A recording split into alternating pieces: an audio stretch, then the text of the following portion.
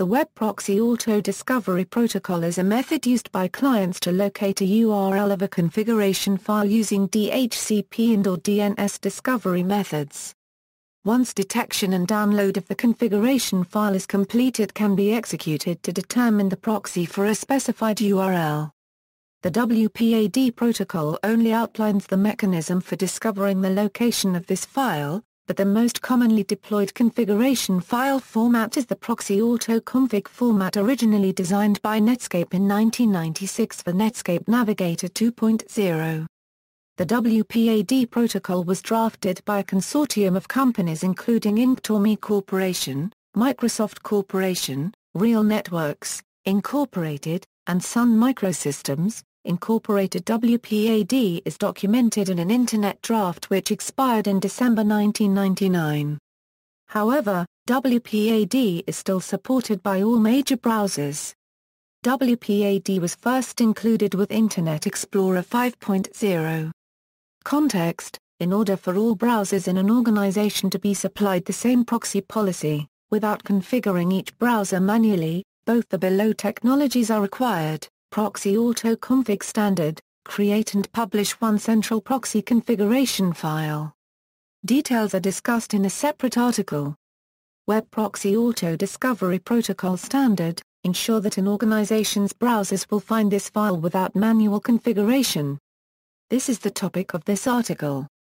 The WPAD standard defines two alternative methods the system administrator can use to publish the location of the proxy configuration file, using the dynamic host configuration protocol or the domain name system. Before fetching its first page, a web browser implementing this method sends the local DHCP server a TCP-inform query, and uses the URL from the WPAD option in the server's reply. If the DHCP server does not provide the desired information, DNS is used. If, for example, the network name of the user's computer is pcdepartmentbranch.example.com, the browser will try the following URLs in turn until it finds a proxy configuration file within the domain of the client: http wpaddepartmentbranch.example.com /wpad.dat, http wpadbranchexample.com wpad.dat, http wpad.example.com wpad.dat, http wpad.com wpad.dat. Note: these are examples and are not live URLs due to them employing the reserved domain name of example.com. Additionally, if the DNS query is unsuccessful, then NetBIOS will be used. Notes: DHCP has a higher priority than DNS. If DHCP provides the WPAD URL, no DNS lookup is performed. Notice that Firefox does not support DHCP, only DNS, and the same is true for Chrome on platforms other than Windows and for versions of Chrome older than version 13. When constructing the query packet, DNS lookup removes the first part of the domain name and replaces it with WPAD. Then, it moves up in the hierarchy by removing more parts of the domain name, until it finds a WPAD pack file or leaves the current organization. The browser guesses where the organization boundaries are. The guess is often right for domains like company.com or university.edu, but wrong for company.co. For DNS lookups, the path of the configuration file is always WPAD.dat. For the DHCP protocol, any URL is usable. For traditional reasons, pack files are often called proxy pack. The MIME type of the configuration file must be application XNS proxy autoconfig. Please read Proxy Autoconfig for more details. Internet Explorer and Conqueror are currently the only browsers offering support for both the DHCP and DNS method. The DNS method is supported by most major browsers. Requirements: in order for WPAD to work, a few requirements have to be met. In order to use DHCP, the server must be configured to serve up the site local option 252 with a string value of http, example.com /wpad.dat, where example.com is the address of a web server. In order to use the DNS-only method, a DNS entry is needed for a host named WPAD. The host of the WPAD address must be able to serve a web page. In both cases, the web server must be configured to serve the WPAD file with a MIME type of application XNS proxy autoconfig. If the DNS method is used, a file named WPAD.dat must be located in the WPAD website's root directory. The pack files are discussed in the Proxy autoconfig article. Use caution when configuring a WPAD server in a virtual hosting environment. When automatic proxy detection is used, WinHTTP and WinINet in Internet Explorer 6 and earlier send a host, IP address header and IE7 Plus and Firefox send a host, WPAD header.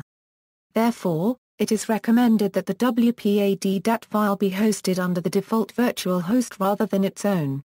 Internet Explorer version 6.0, 2900, 2180xPSPSP2RTM requests WPAD.dat instead of WPAD.dat from the web server.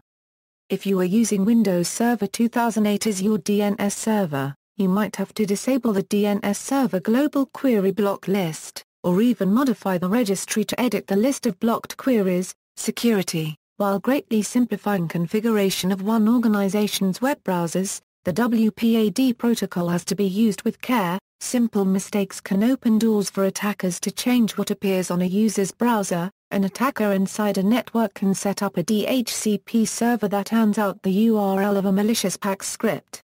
If the network is company.co and the file http, wpad.company.co.uk/wpad.dat isn't served, the browsers will go on to request http, wpad.co.uk/wpad.dat. The browser doesn't determine whether this is still inside the organization. See http, wpad.com/.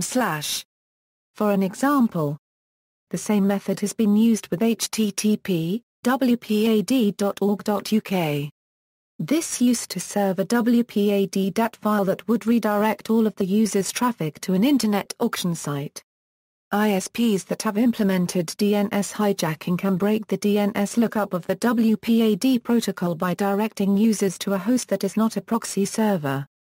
Through the WPAD file, the attacker can point users' browsers to their own proxies and intercept and modify all of www traffic.